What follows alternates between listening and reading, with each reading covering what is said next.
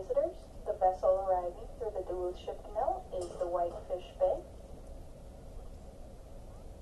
Whitefish Bay was built in 2012 by a Chinese shipyard.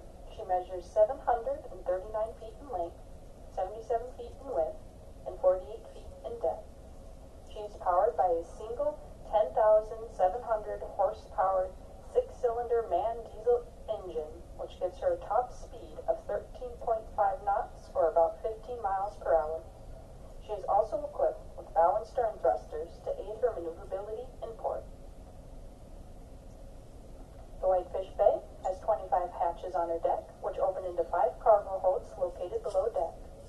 She has a maximum carrying capacity of 30,700 tons. Above her deck is a 250-foot self-unloading boom, which allows her to unload her own cargo at the rate of 5,500 tons per hour without the aid of shoreside equipment.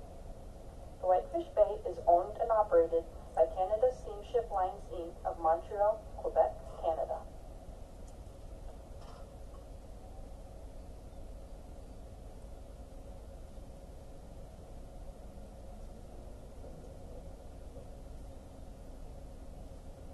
She is named in honor of the safe anchorage and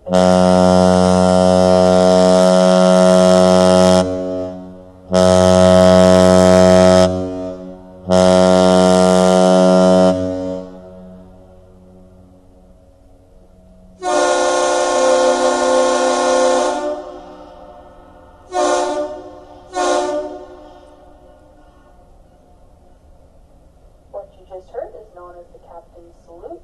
It's one long whistle followed by 2 shorts. It was the Whitefish Bay calling to the aerial lift bridge, and the aerial lift bridge calling back. The Whitefish Bay is named in honor of safe anchorage and bay just outside of the Sault Ste. Marie on Lake Superior.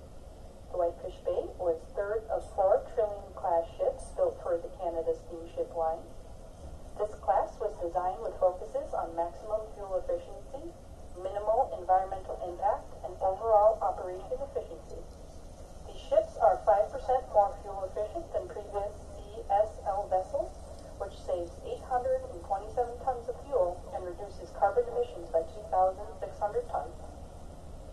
The Whitefish Bay took 2 months sailing from China across the Pacific, through the Panama Canal, and up the Atlantic to reach the Great Lakes. She is the 2nd vessel to have the name Whitefish Bay in the Canada Steamship Fleet since 1960.